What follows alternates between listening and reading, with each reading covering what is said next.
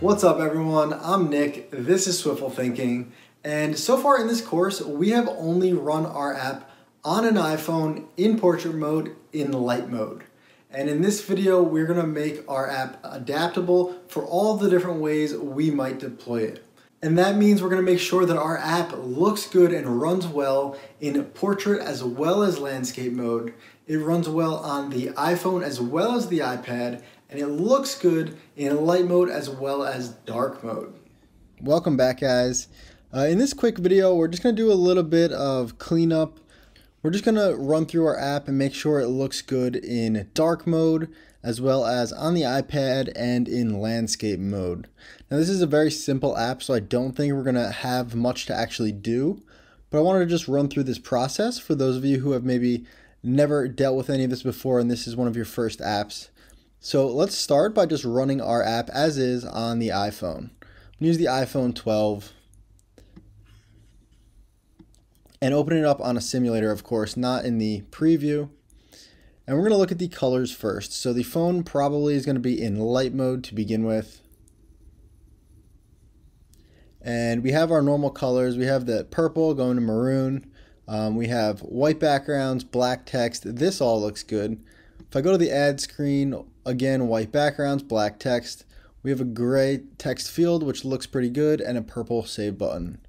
I don't think we have any issues here with the light mode, but let's change our app here to go into dark mode.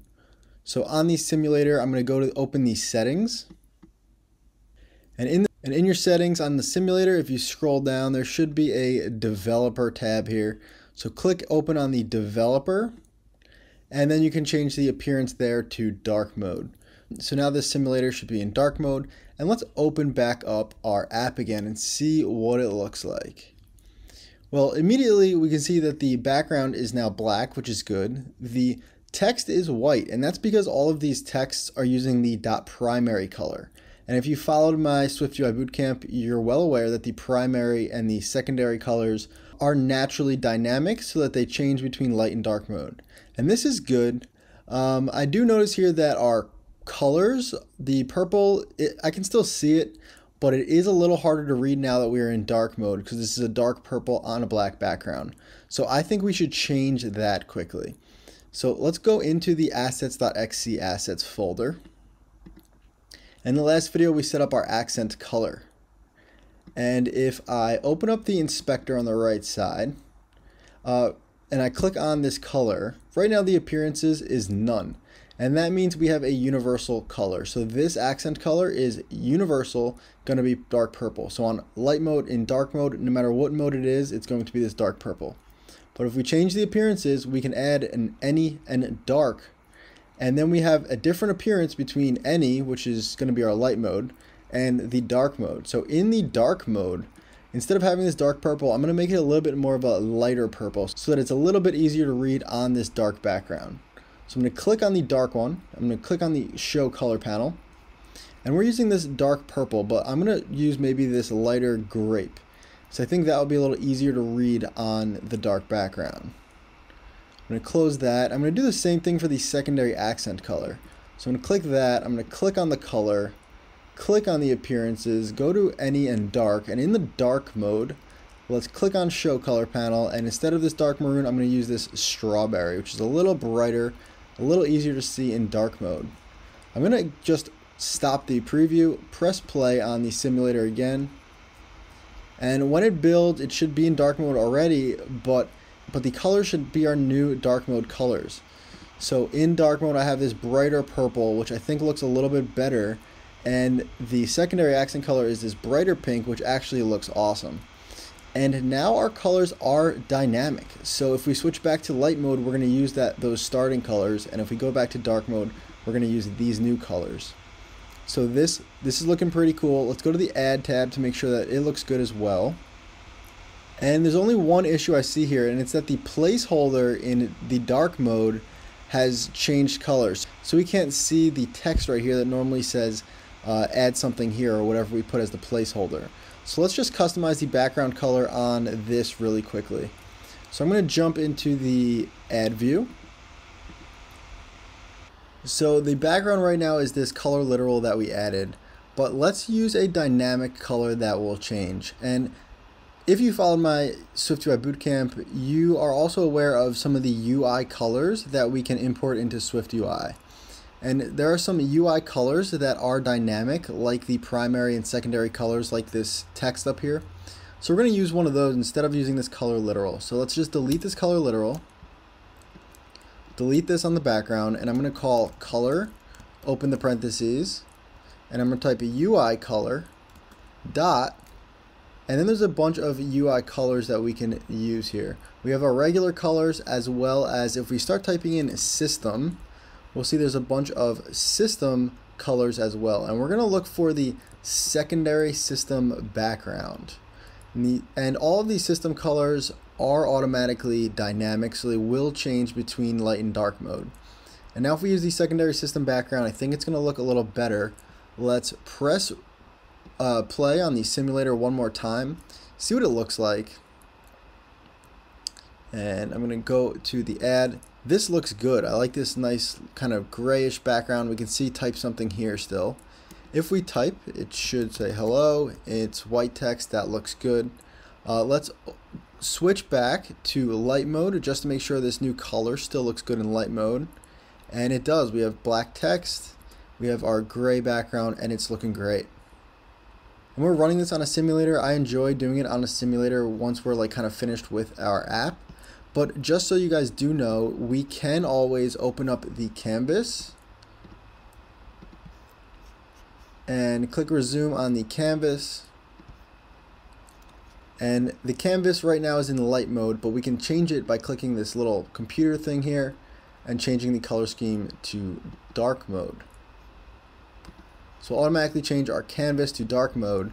If we scroll down on this project to the preview section, we can see that the preferred color scheme is now dark. And if we really wanted to, we could add two different simulators here. We could add a group, open the brackets, and I'm going to cut this navigation view and just paste it twice inside this group. And the first one I'll make light, and the second one I'll make dark. And now we can see back to back we have our light mode on the right, and if I scroll down we have our dark mode. So if we didn't want to run the simulator and we had a lot of things to edit, I would do it like this in our preview, where we can check light and dark mode really quickly just for this screen. But of course we didn't have much to do, so using the simulator was fine. It was easier, and I think we're done with light and dark mode. Alright, so this all looks great. Let's put it back into dark mode just because we spent the entire video in light mode, and dark mode looks really cool, I think. I think this looks awesome. While we're here, let's check this out by running it on landscape. So we can just click this little button here to rotate the device, and automatically we are rotated. Now there wasn't much we had to do here because when we formatted our screens, we used things like max width. We didn't set specific widths, and our device automatically adjusted to be horizontal. One thing I do want to change is that this whole no items area looks like it's maybe a little bit too wide for my liking. So let's just limit the width on this no items area.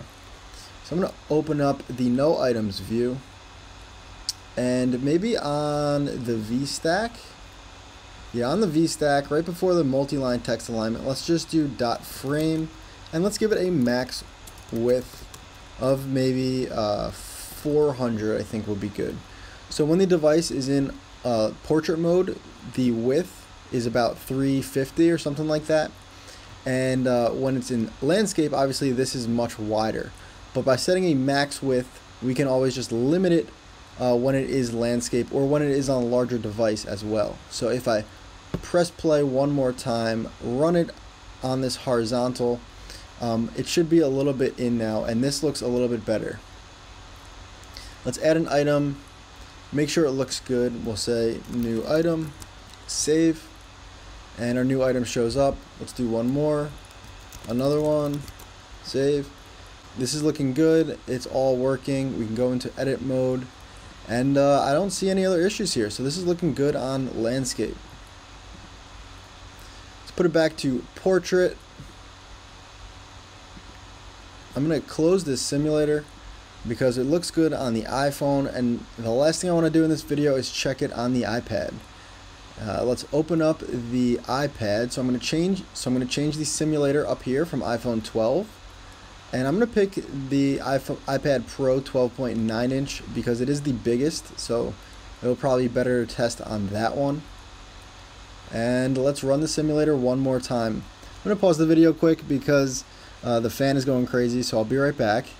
So with the iPad Pro selected, let's press run on the simulator. I don't think there's going to be much that we have to do here.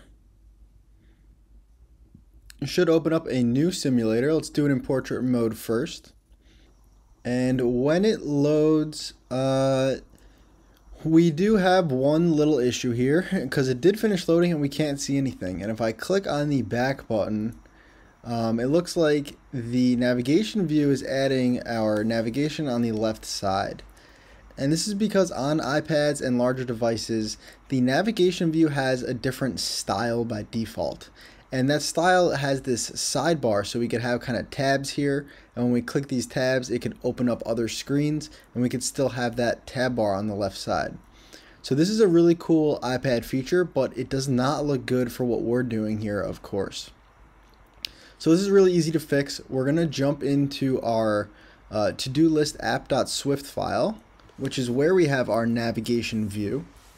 And on the navigation view, we're just going to very simply add .navigation view style. And then we're going to start typing in navigation view style. And here you can see a couple of the different styles. And you can play around with these on your own time.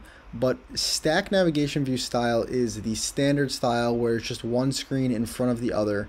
So that's what we want. We're going to do stack navigation view style, open and close the parentheses, and let's run it one more time on the iPad, and you will now see our app the way we wanted to see it. And we have our first screen, and we click add something, we go to our second screen. This all looks good. I can type in hello, let's add something. This looks good to me. And one thing you'll probably notice is that our no items view is still limited with that max width. So instead of going to the full screen of the app, because we added that max width a couple minutes ago, this now also is max width on our iPad as well, which looks great.